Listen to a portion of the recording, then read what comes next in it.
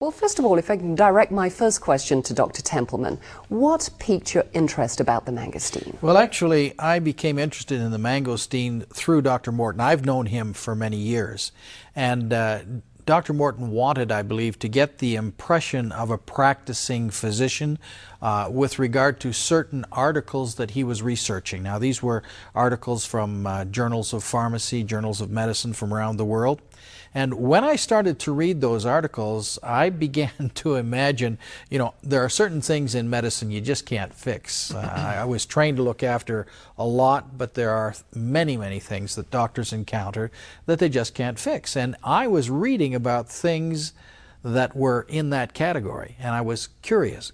Could I use some of this natural medicine to possibly help my own patients? And that's how I got interested. Well, Dr. Morton, my next question obviously is to you. How has the mangosteen been used in traditional medicine? Well, the mangosteen fruit, Abby, it's about the size of a tangerine. And it has this outside thick pericarp or rind that usually purple in color, and it usually tastes very bitter. It's awful. It's horrible, as a matter of fact. It doesn't taste very tasty at all. But the way it gets to claim the queen of fruits is the pulp, is the juicy fruit on the inside. Now, traditionally, the way people in Southeast Asia use this is that during regular day, they'd open up the mangosteen fruit, throw out the pericarp, and eat the pulp.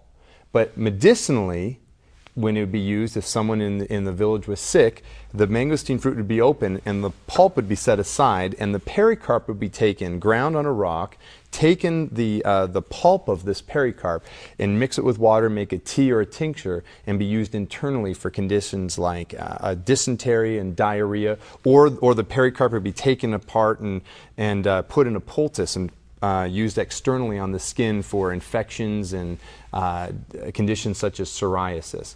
And that's been used in that way for centuries until even today. So it's really in the rind.